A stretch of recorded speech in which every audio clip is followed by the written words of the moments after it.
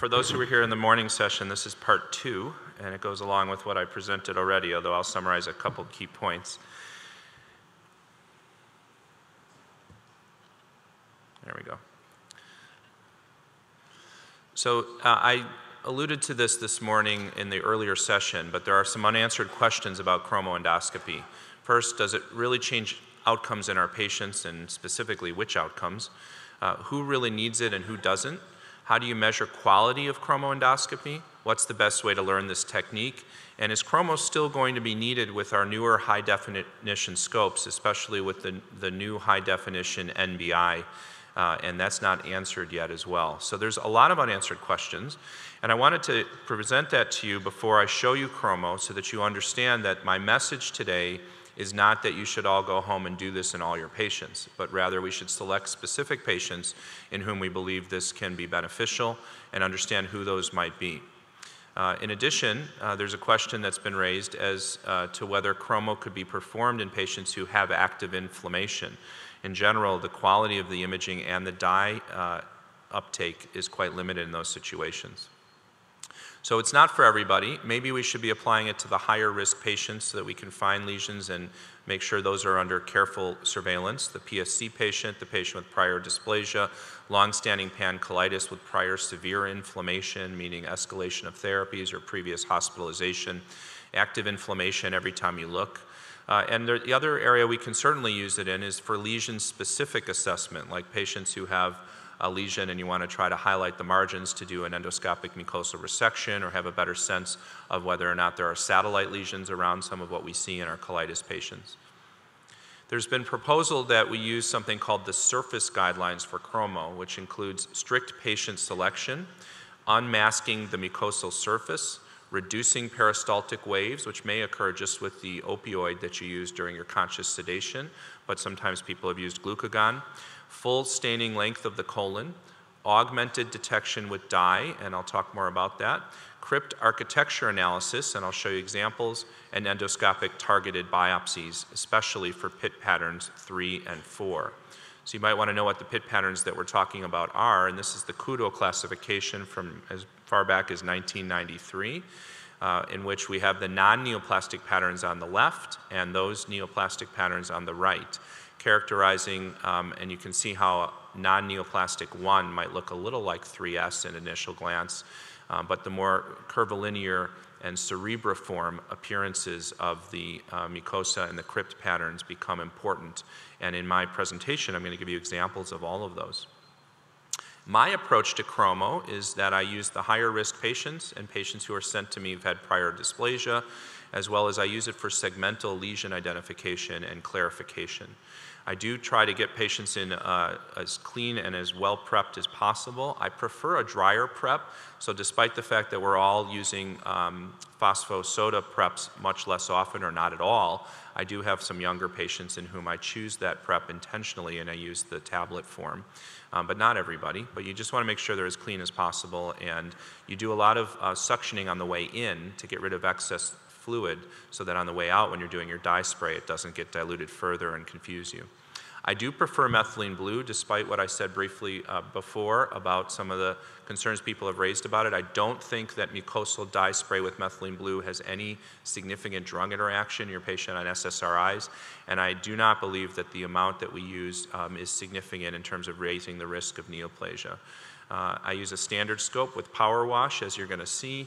I do segmental exam as I come back from the cecum, and I look for raised lesions and abnormal microscopic and pit patterns. And I'm the first to say that despite any attempt to do so, I know I'm not seeing the entire colonic mucosa. The surface area is about 1,500 centimeters squared, and I'm sure I'm not seeing everything, but you do the best you can. I usually take a 500 cc irrigation bottle of sterile fluid. I have the nurse empty out half of it, and they prepare it by putting 2 of these 10 milligram per ml methylene blue bottles in there. When I use Indigo Carmine, I actually use 3 of theirs because I find that the dye is not as concentrated and it's harder to use. So I use 3 when I do Indigo Carmine. We learned early on to do it next to the sink. And we used the power wash, and on the way in we used just the standard power wash hooked up to my irrigation fluid, and when I get to the cecum and I've done my job all the way on the way in, then the nurse or the assistant and technician will switch it out with the bottle that's pre-made with the chromo before we started the exam. One trick is to know where gravity is so that you can spray at the top of the colon, which is in this picture intentionally meant to be the top of the screen, but as you know, when you're inside somebody's colon, it might be to the right or left. The idea then is you use less dye and it then drips down using gravity, and because that methylene blue is an absorptive dye, it gets absorbed into the cytoplasm of the cells and brought up really nicely. So let's see if all this technology works. Here's methylene blue spraying. You see the power wash going right on there, and now you can actually see that pit pattern appearing.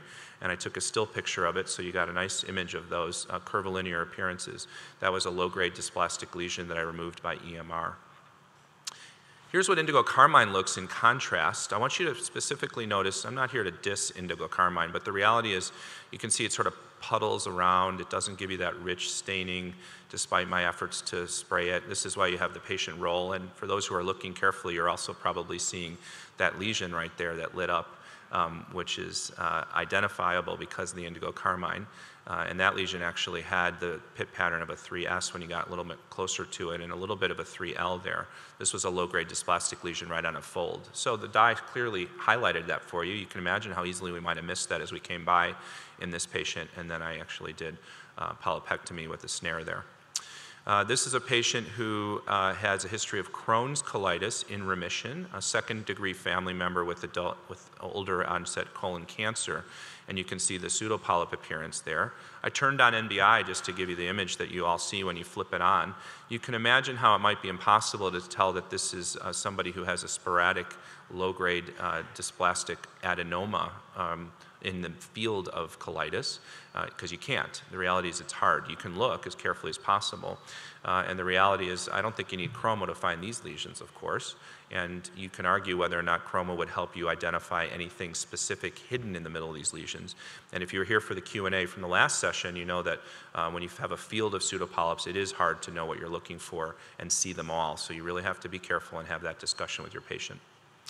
38-year-old with Crohn's ileal pancolitis, and this lesion was in the sigmoid colon found on white light. You can see that it looks like there's deep remission here, but clearly some distortion of the mucosa consistent with chronic colitis. Polyp was removed by snare cautery, and it was low-grade dysplasia in a polyp. The way the pathologist read it out was polypoid low-grade dysplasia. It did not use the term adenoma, which we associate with the sporadic type lesions. It could have been a sporadic adenoma in the setting of colitis, of Crohn's colitis, as a coincidence, but the reality is we can't tell. And until we have better markers to know if that makes a difference, we really can't call it that. Different patient, 71-year-old man with indeterminate extensive colitis for 10 years in clinical remission. This lesion is seen in the sigmoid colon. I hope you can appreciate it up here on the left. There it is, right? And that's seen with narrowband imaging. And you might be asking now, well, why can't we just use narrowband imaging? The lesion was unresectable with high-grade and had high-grade dysplasia, and therefore this patient went to surgery and had proctocolectomy. So the answer to the question about why not just use narrowband imaging is that at least with the previous generation of scopes and not fully tested with high def yet, there have been 3 studies that compared narrowband to white light in the colitis population, and they were not significantly better with narrowband. Now, having said that, you can see that I use narrowband to help me out all the time, and I don't want you to think it's a substitute for chromo in the patients in whom may benefit from chromo, but you should at least know what the evidence shows you and how small some of the studies are that try to look at these things. Now here's a patient with a lesion that you can see with white light there, I think, but with methylene blue, look at how nicely the margins are brought out. I did an endoscopic mucosal resection on this patient, and then just because the lesion, when I removed it, was a little deeper than I'm usually comfortable with, I used a couple clips. I'm not here to advocate for that, but I felt more comfortable about it. It's probably more for me than for him. Yeah. This is a 62-year-old man with ulcerative colitis for more than 20 years with this focal polypoid lesion that you can see on white light there, right? But when we use the methylene blue, you can now see how the margins come out. And very importantly, I hope you can appreciate some of this, there was some satellite lesions over here that I didn't quite appreciate as well in the white light image. So there's clearly a role for this. When you find a lesion, you should think about enhancing it if you're going to try to remove it. And certainly when you use chromo, you can find these things more easily. If you look at the pit pattern, you can get a better sense of what this was. This was low-grade dysplasia. For those who can see it, I'll point out for you that those curvilinear appearances of the crypts there and the folds compared to this area here where you just have more of the oval or circular pattern.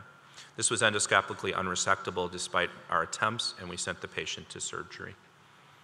Here's a 36-year-old woman with extensive UC for 15 years in remission on 5-ASA, and this was the lesion seen in the rectum with methylene blue. This is the pit pattern that's most consistent with a type 1. I did biopsy it, although when you get better, when you get better at this, you can appreciate how you might not need to biopsy everything, and this was in fact hyperplasia. Here's a 35-year-old man who was sent to me from a referring doctor with long-standing Crohn's colitis, who presented with this lesion in the distal rectum. So here it is on white light. Maybe you can see something there. Here's with narrowband imaging, and here is with methylene blue. So what we're focused on here are some of these raised areas here, multifocal, irregular shaped, sort of badness, right?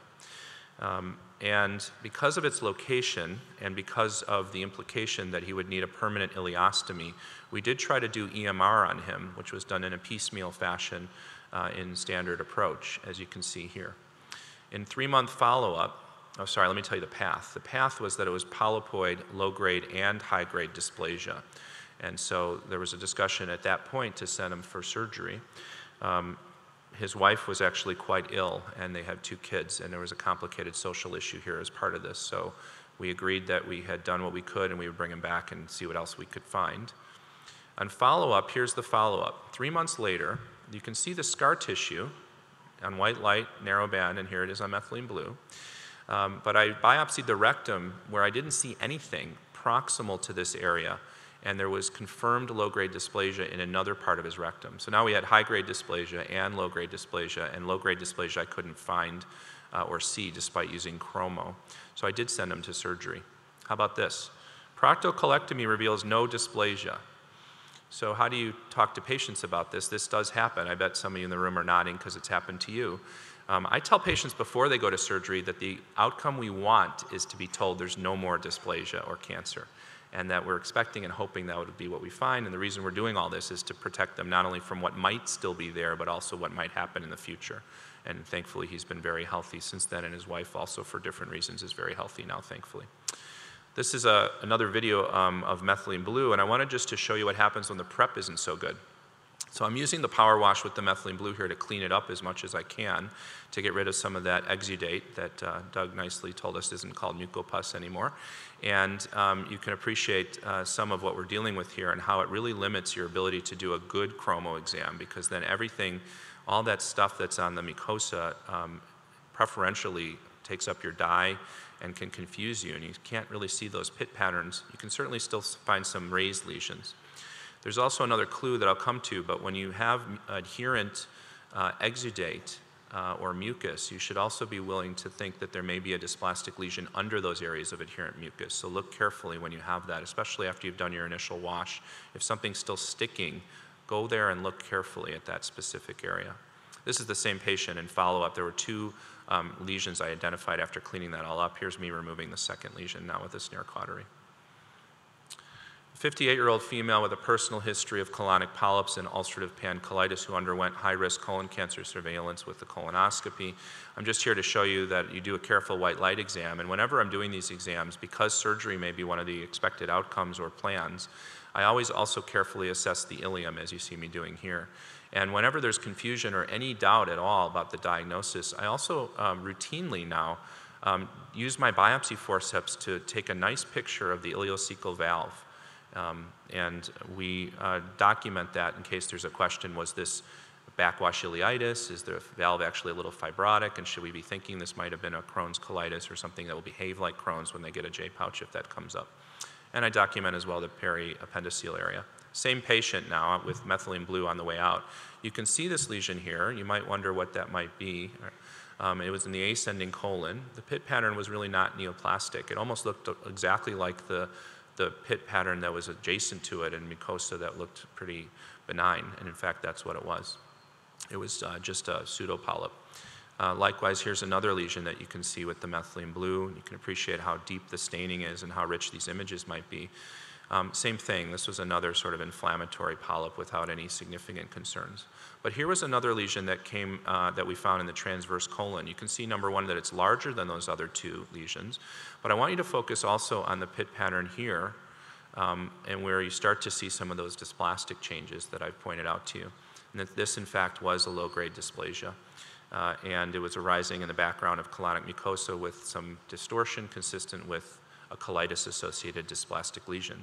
We were able to remove it completely during that exam, and the patient had active surveillance in follow-up. A 52-year-old woman with Crohn's and previously identified unifocal low-grade dysplasia in the rectum on 2 sequential exams had this on the finding of her rectum. Now this is bad. And one of the things I wanted to show you was that in the rectum, you can see dilated crypts as a normal variant of the rectum. That can confuse you when you're looking at all these things. But this is not what you want to see. There was a lot of distortion, distorted glands and changes, and this was extensive flat low-grade dysplasia arising in a background of mildly active IBD. So this problem was treated with surgery. A 74-year-old female with Crohn's and recent colonoscopy with polypoid and possibly flat mucosal dysplasia in the hepatic flexure and hepatic and ascending colon underwent a colonoscopy. This area looks fine. We documented the ileum as part of that, but then she had this. And in fact, this was a focal serrated change in a background of mildly active and quiescent IBD. So I wanted to mention to you that we can even tell serrated changes in some of these patients, and the actual prognosis of serrated changes in the IBD population is a little bit in doubt, although there's some evidence to suggest these patients do have a higher risk of standard dysplasia in addition to that. So here's what, just to remind you what the serrated biopsy can look like, and look at how nicely that can line up with what you can see when you're doing careful exams like this. And in fact, that was what this was, and the patient underwent additional evaluation. Now there are pit patterns described for serrated lesions that look kind of like fireworks going off around dysplasia. The star pattern that we're used to seeing and sometimes think of as hyperplasia in the distal colon, but identifying this and knowing what it is when you're going through these exams is also very important. This was described in the Red Journal in 2012. Here's a 50-year-old female with ulcerative colitis for 30 years, referred after surveillance, and she had active inflammation and high-grade dysplasia by outside review. And when we got to her cecum, there was that adherent mucus I made mention of earlier, and in fact it was a sessile serrated lesion, and our review of her outside path was not high-grade dysplasia. So again, emphasizing the need for expert path review as well as your careful review when you're dealing with some of these types of lesions. So I hope that that's been instructive for you, for those who haven't done chromo before. Like anything in medicine, there's a lot of pattern recognition here and comfort, but we haven't really done such a good job yet in defining a learning curve or competency or quality for these exams. So my recommendation is you should certainly, if you haven't done it before, you can dip your foot in the water here, but stay tuned for some additional guidance as we try to work through this as a field. I think that studying the high-def scopes and understanding some of our new technology and doing larger evaluations to look at outcomes is important. So choose your patient, choose your dye, learn the technique, prep your patient properly, learn the pit patterns, and hopefully I've gotten you on the road to doing that today. And remember, for the difficult patient, the difficult colon, and the difficult lesions, don't forget to get your surgeons involved early and have them talk to the patient too, because we don't want to be following somebody who really would have been much better off going to surgery. And I'll end with one more slide, maybe? Can you guys advance for me? Or is that the last one? I guess that was the last one. Okay, well, good. Thank you very much.